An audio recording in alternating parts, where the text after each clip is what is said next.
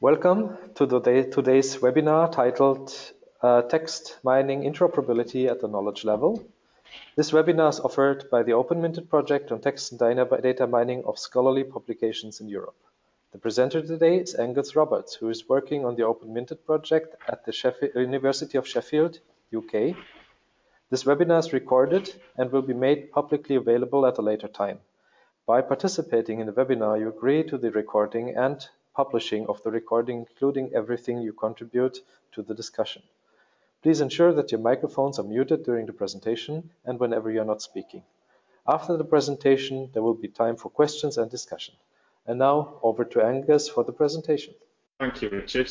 So as Richard said, this is the fourth in our webinar series, Text and Data Mining Interoperability at the Knowledge Level. Okay, so I'm going to make a few assumptions in giving this presentation. The first is that, first of all, I will not assume much prior knowledge on your part, and this is because we, as a project, we have a mixed audience. We have people who are leading experts in text mining and knowledge representation, but at the same time, we have people who don't know much about the field at all, but are really experts in their own fields of research, but want to use text mining. So I'm not making many assumptions. I'll assume some limited knowledge of text mining and natural language processing, but not too much, and also some limited knowledge of the semantic web and linked data. Essentially, I have to make a few assumptions about your knowledge. The outline of the presentation. So I want, first of all, to explain the OpenMinTeD context. So I'll first of all talk about a little bit about our context, who we are, what we're attempting to do, define a few terms, and so on. I then want to talk a little bit about our audience and some sample applications, because I strongly believe that this affects how we link things at the knowledge level and how we relate to knowledge.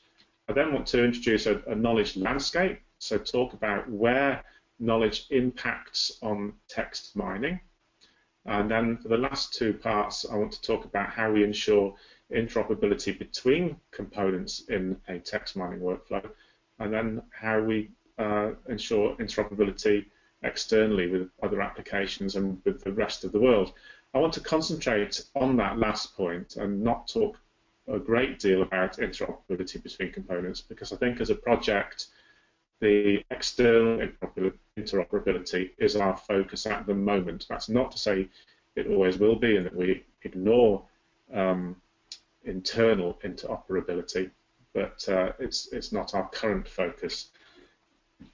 So we're a European Union Horizon 2020 project. We bring together data mining capabilities from all over Europe. So there's an overview of our partners. So there are people there from important content providers, people from the text mining world, and people from various domains of expertise that are using text mining. So OpenMinTeD sets out to create an open, service-oriented e-infrastructure for text and data mining of scientific and scholarly content. Researchers can collaboratively create, discover, share, and reuse knowledge from a wide range of text-based, scientific-related resources in a seamless way.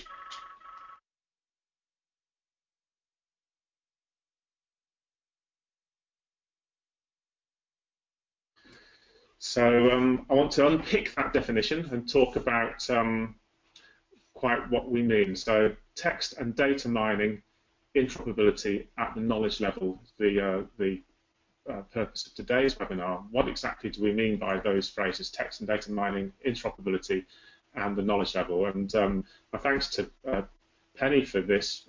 This was from an earlier webinar where we talked about these points as well.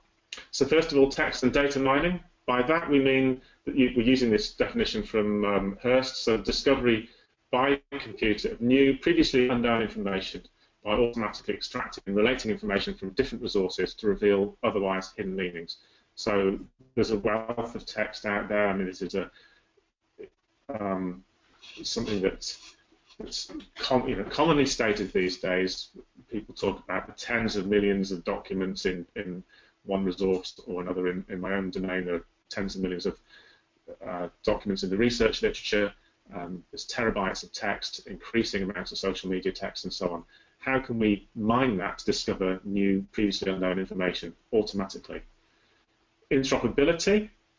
So this is a dictionary definition relating to systems, especially computers, that are capable of working together without being specially configured to do so. Now, clearly, there's lots and lots of assumptions in there, but it's a useful and working definition.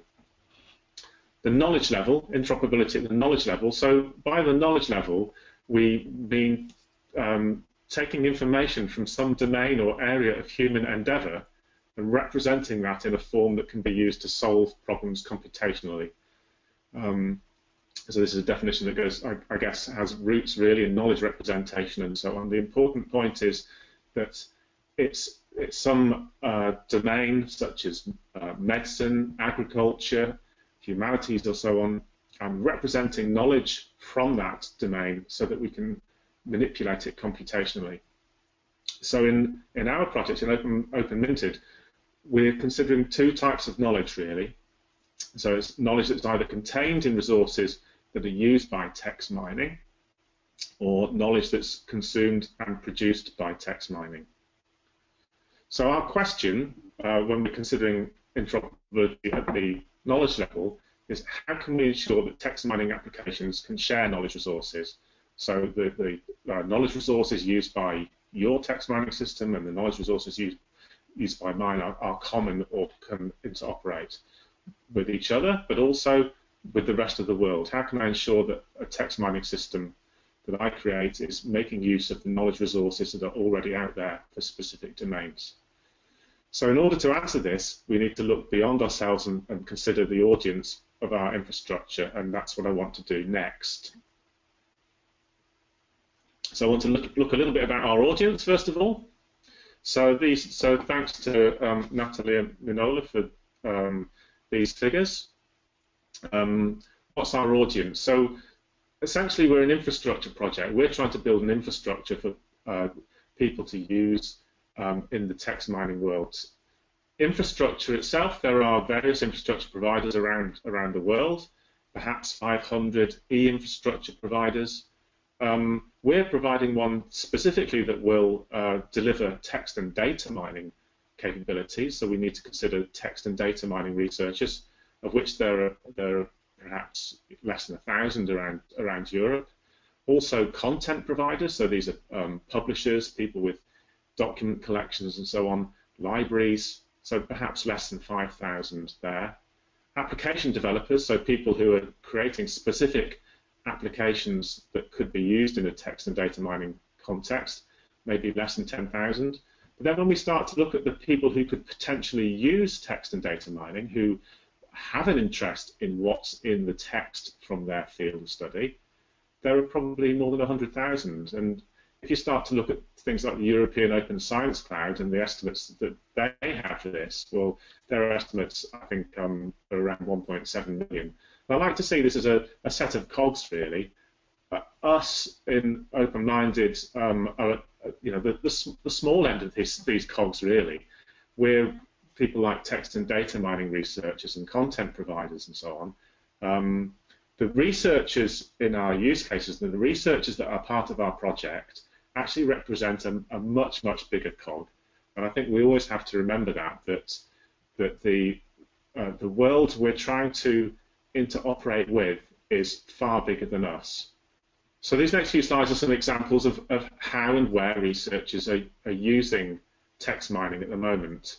I just want to show a few examples because I think they pull out some interesting points for interoperability at the knowledge level. So this is an example from LifeWatch.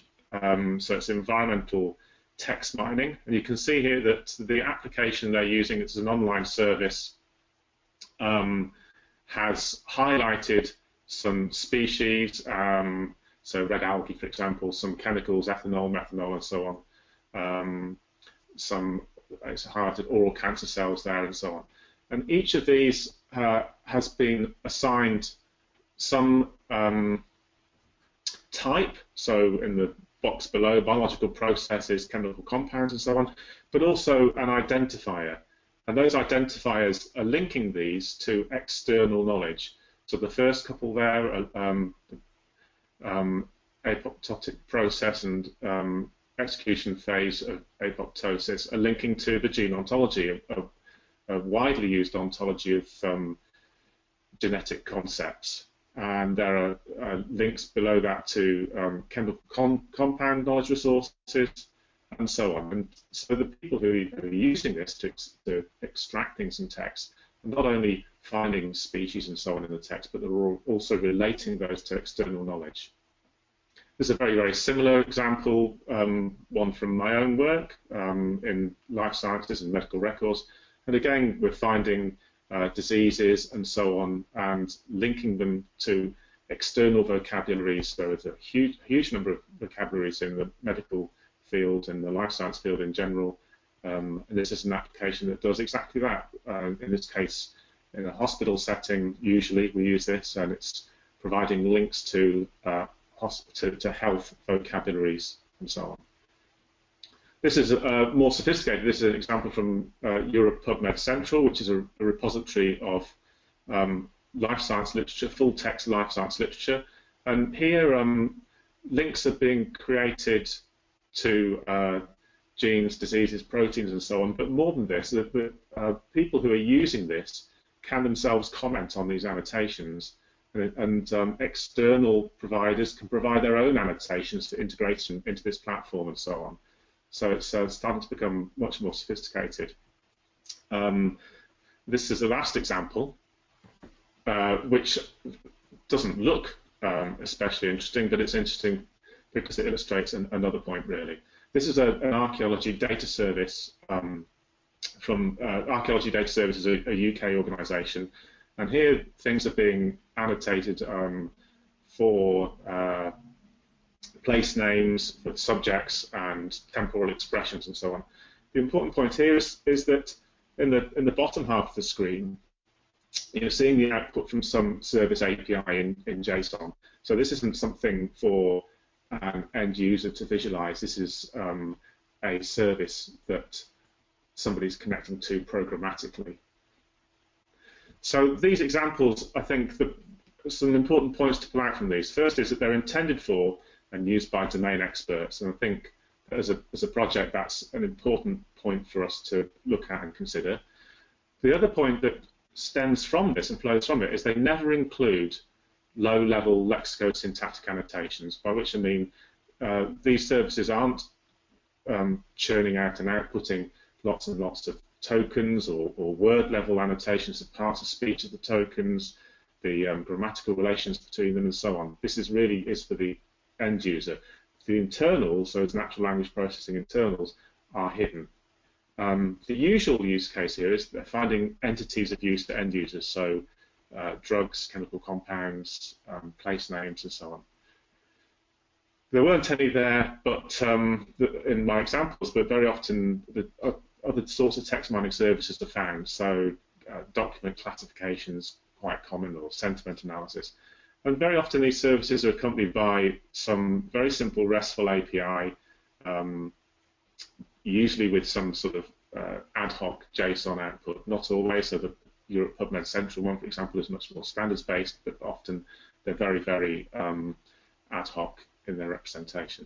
And very often they will include some sort of link to an external semantics, by which I mean that there's a way that you can go from the text to some external knowledge resource that helps provide an anchor meaning for the mentions, the terms that are in the text.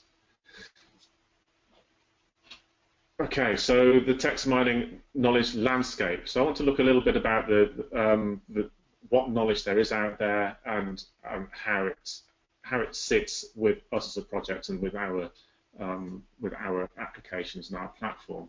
I want to look at this at three levels. First, the external versus internal knowledge, so that knowledge that is outside of our applications, that's inside.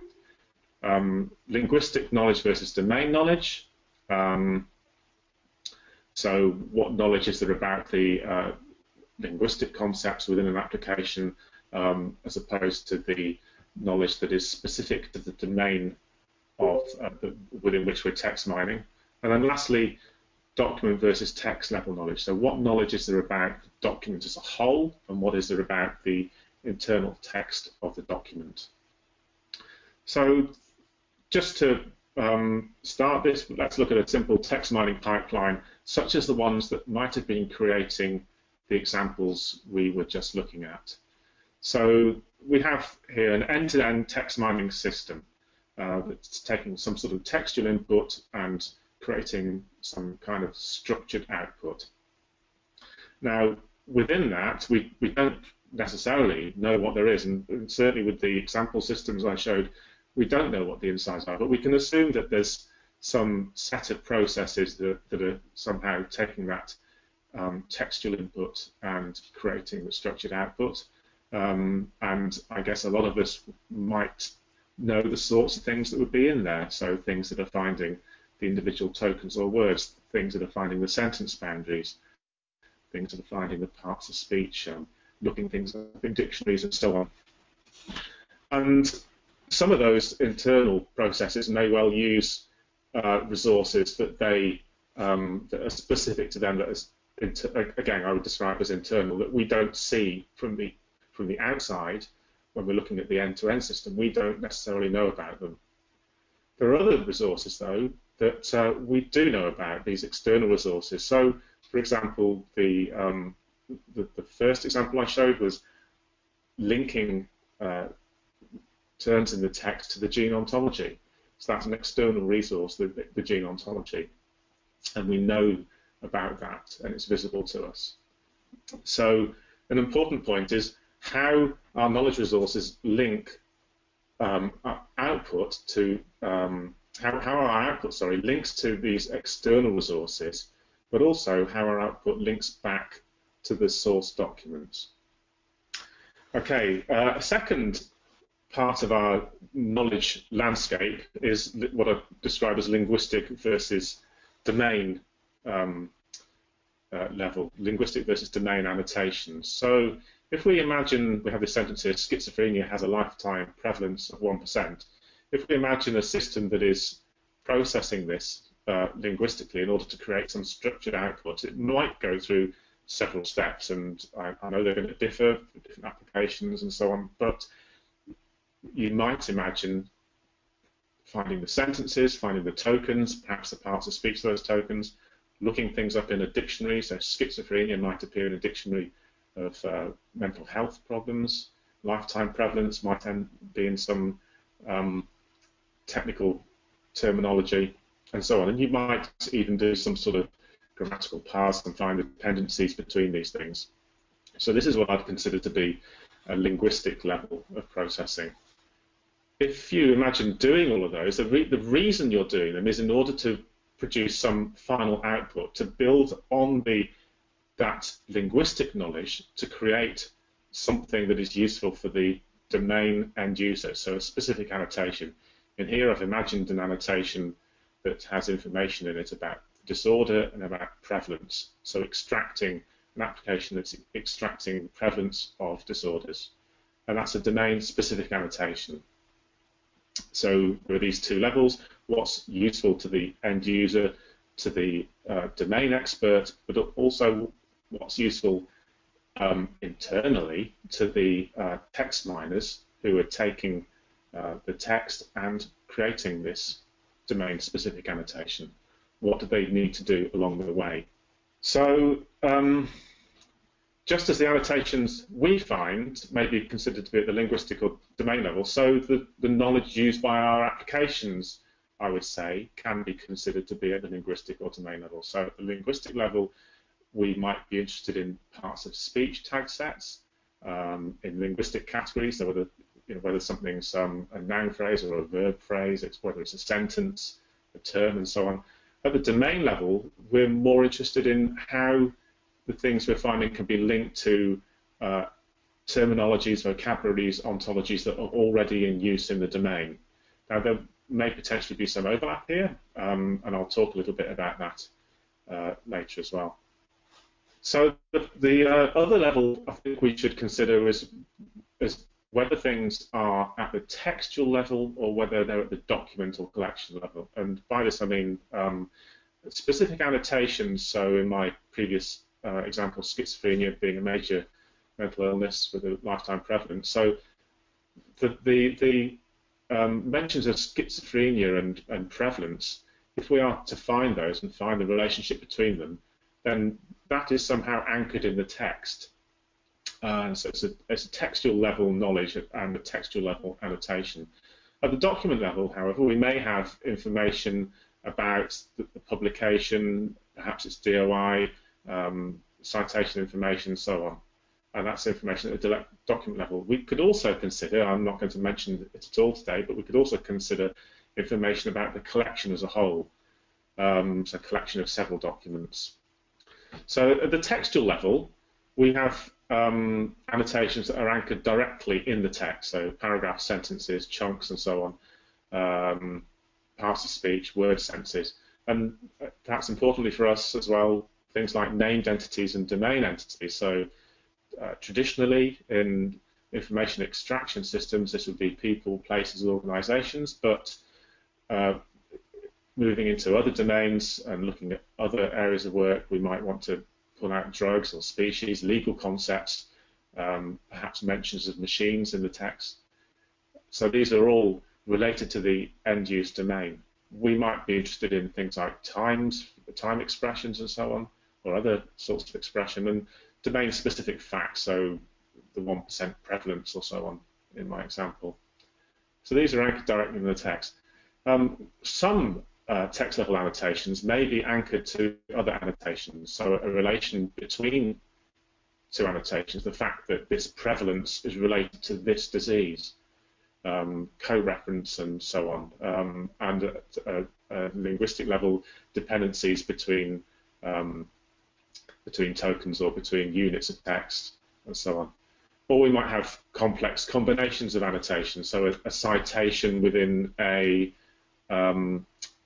piece of scientific literature or so on could be combinations of people's names and organizations' titles, date expressions, and so on. At the document level, very often the sorts of things we're looking at is what people would describe as metadata, document metadata, the authorship, publication dates, and so on. But also we might be considering things that text mining is added, so it might automatically find the topic of a document. And that's not necessarily something that's related to a specific piece of text. It might be related to the document as a whole. Similarly with sentiment, whether it's expressing a positive or a negative sentiment, or comments that are ascribed to the whole document and discussion about the whole document.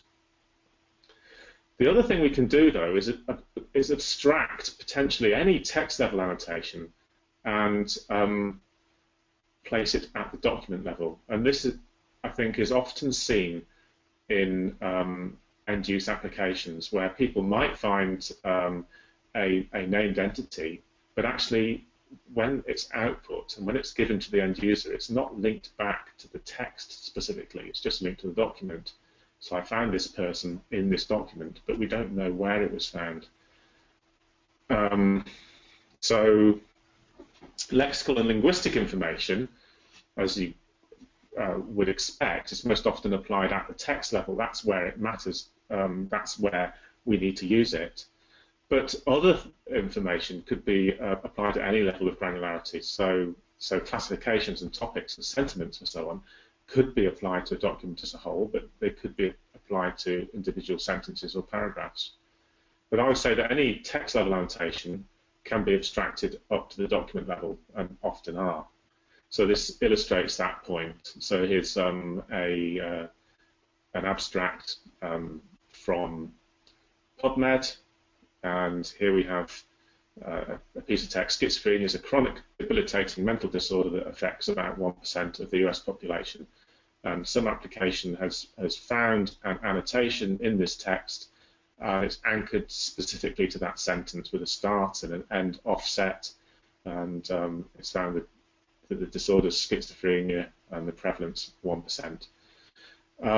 You could equally well, though, remove that from the text and link it just to the document without any information about start and end offset. So in this case, on the right-hand side, top right, we have schizophrenia disorder prevalence of 1%, and it's linked to the DOI of this document, to its unique identifier. So what does this mean for us representing knowledge? So for us, we need to represent knowledge. How do we recommend linguistic and domain knowledge is represented? That's an important point. All this knowledge has to be represented in some way, and we need to make some recommendation about that. Also, how do we share it? How do we represent annotations and link them to our linguistic and domain knowledge? So we've chosen as a project to recommend use of the linked data paradigm, and I'm going to give some examples with that in the rest of the presentation. And my examples I'll encode using JSON LD, but it could be encoded in other ways as well. So the linked data representation, so this is essentially our rationalization of choosing linked data as a paradigm. So linked graphs are a more flexible representation format. They give us uniform access and querying of multilingual knowledge resources. Interoperability is achieved through common models and easy integration of those common models. There's a large ecosystem of tools available, and these tools are widely available under open source licenses. It's very easy to federate data from multiple sources, quite trivial. We can help achieve expressivity with existing vocabulary, so in particular OWL and Lemon's another one that's important to us as well, help us to express linguistic information.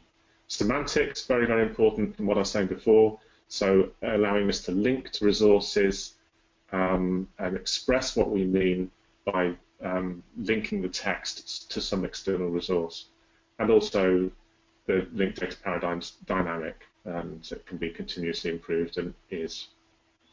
So first of all, I want to look, as I said earlier, just a little bit about interoperability between components. I want to concentrate more in this presentation on interoperability externally, but I want to look a little bit at between components first. So as a project, we have to approach selection of resources, and for internal interoperation between components within some text mining workflow.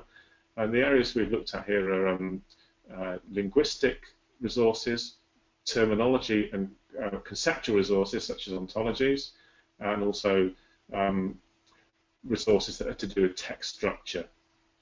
And the methodology that we've chosen really is to look at popular, concrete, de facto standards, things that are really used by people, and also things that projects may have created that provide good connectors between some of these other things.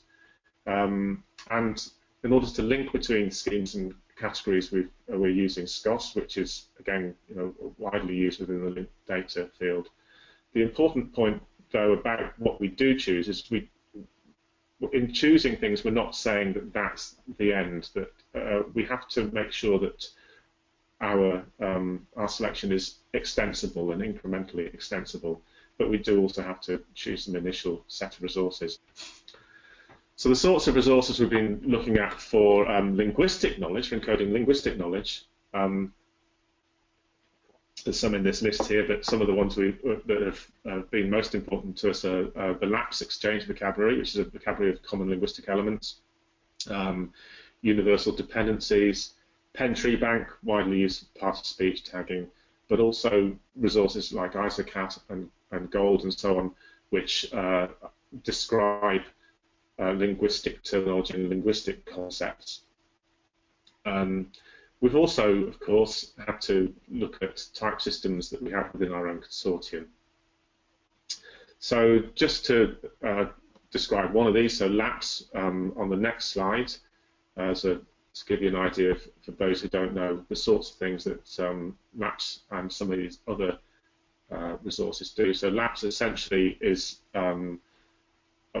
modeling the linguistic world and modeling the concepts within that. So here you see that annotations could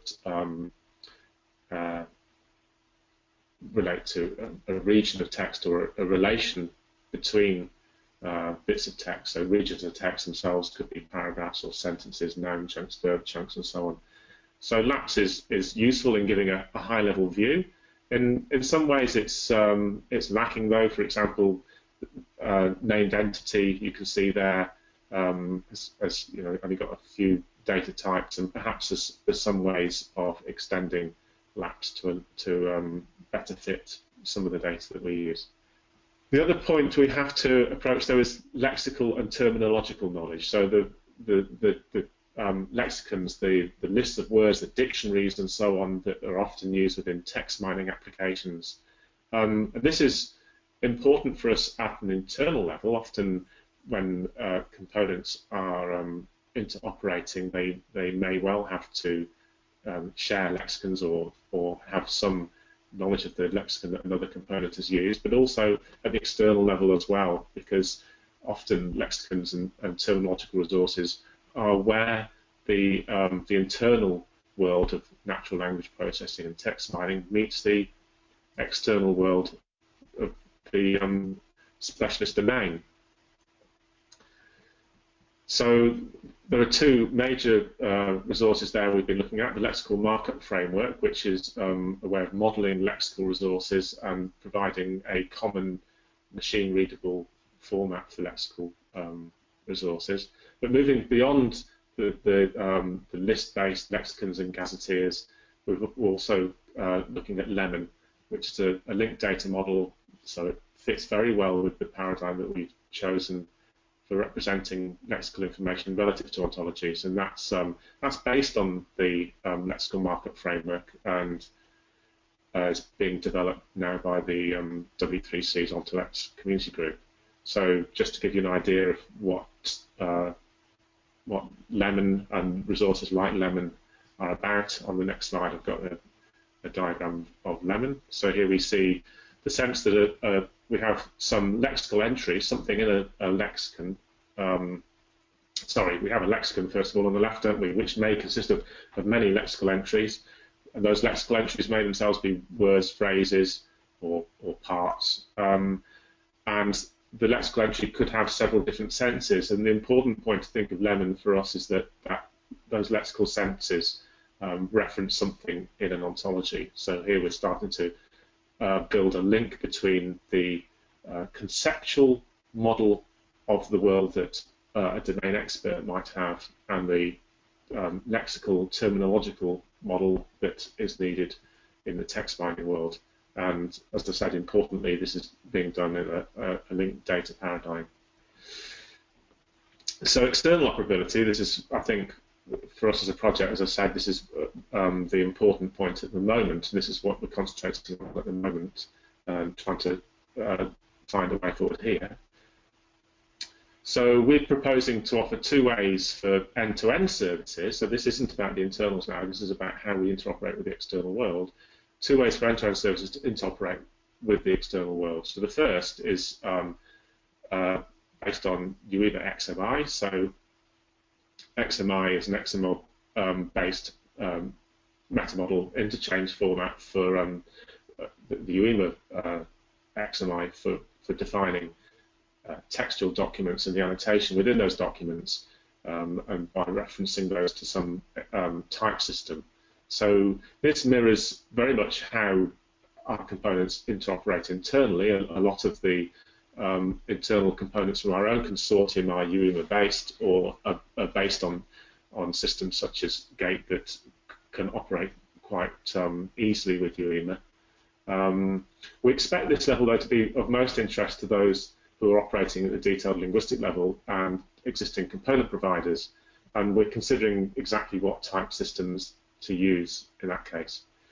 The other way of interoperating though is based around web annotation, which I'll explain in a minute. So semantics there being provided via the semantic web and being provided by semantic resources that are developed within domains themselves.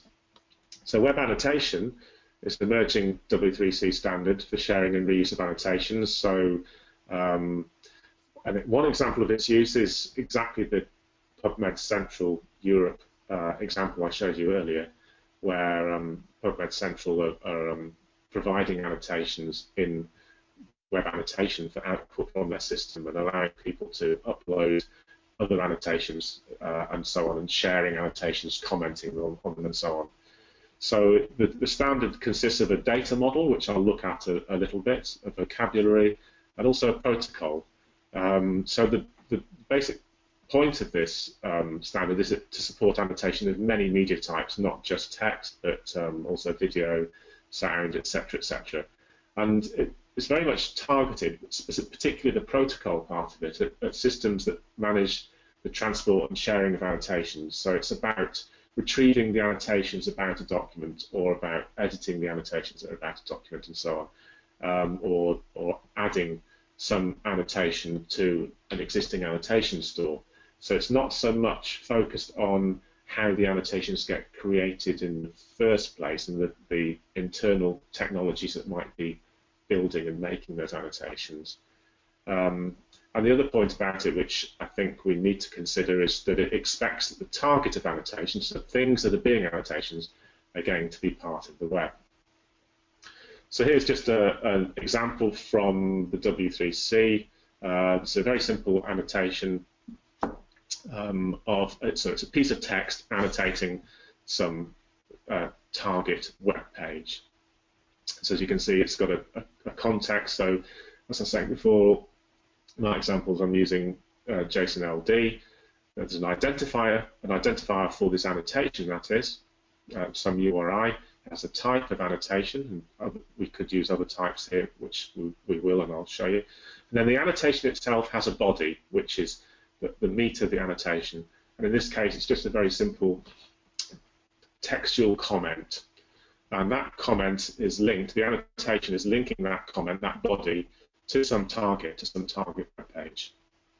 Okay, so I want to now go through an example of how this might apply to some real service out there, and how we might adapt that service to use this kind of output and to link to external knowledge. So this example is from the OpenAir project. It's a web service that you can paste or post, if you're posting scientific articles to, and it will find information about funding. Who has funded this project? What funding information is there in this project? So the sorts of things I mean are shown here. So under acknowledgements, this is in this paper here, it says this paper presents work done in the framework of the project's T4ME, and it's got a grant number, and the QT Launchpad project with a grant number as well. And it says who they were funded by, funded under FP7, etc. So it's information about how this was funded. And if you're working in the field of, I guess, of science funding and so on, then it's useful to extract this. So if we were to paste this in this case, I know that the top part's quite fuzzy. That's just a piece of lorem ipsum text from the example that this is running on. But the important point is that that's been submitted, and down at the bottom there's a little piece of JSON underneath the submit button. This is what it's returned. So it's returned some funding information extracted from the text. And in the next slide, we see that in a little bit more detail and formatted. So essentially, this system's outputting funding info. It's outputted two funding infos, both with their the fund that they're from, the grant IDs, and confidence, and so on.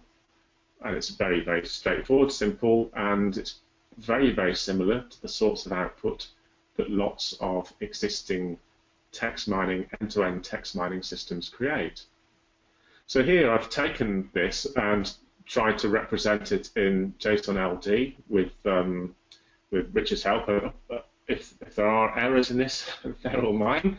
I have to confess that I did, on an earlier version of this, I did verify that it was correct by I haven't on this version I'm showing here. So I've just represented one part of it and elided one of the bits of funding information. So,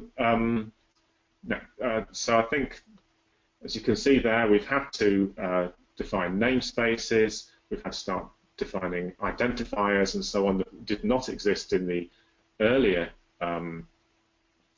JSON from the original system. However, by doing this, we begin to create more interoperability. The key part of this, though, is the actual funding information at the bottom there. And this is essentially the information that's created by the application at the moment. And the rest of it is about providing the interoperability. Now, there are some things that we need to bear in mind here and need to consider. The first is, and they're all shown in red here, the first is that we have to define some sort of context, some sort of namespace in which our type information, so things like confidence and fund and acronyms and so on, in which they exist and which define the semantics of those and how they relate to each other and how they relate to the rest of the world. Also, we have to define identifiers for things, and most importantly at the bottom, as I said before, web annotation is targeted at the semantic web. The target has to be some identifier for a document that lives there out in the wild. So linking to external knowledge, so the default case, semantics are provided by, we would expect, by the service provider. So if somebody's providing an end-to-end service, then they would provide semantics, and the person who provided that funding system would provide some sort of namespace that defined the semantics of their types. Or they may not.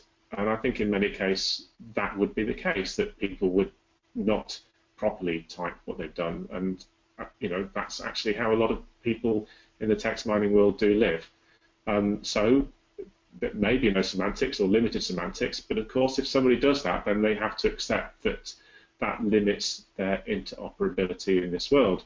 So we would encourage service providers to also provide useful semantics that go beyond just defining a simple list of types in their own namespace.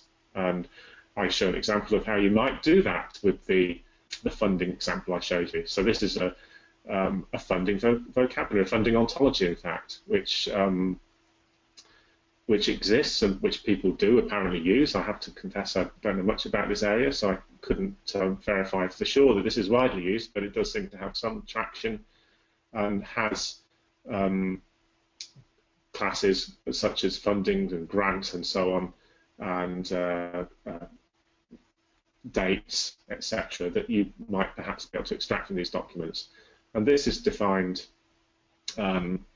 as a linked data ontology, so perfectly usable within our framework. And the person who produced the funding application that I demonstrated, they could, I believe, quite easily adapt what they're doing to use at least some of the terms within this.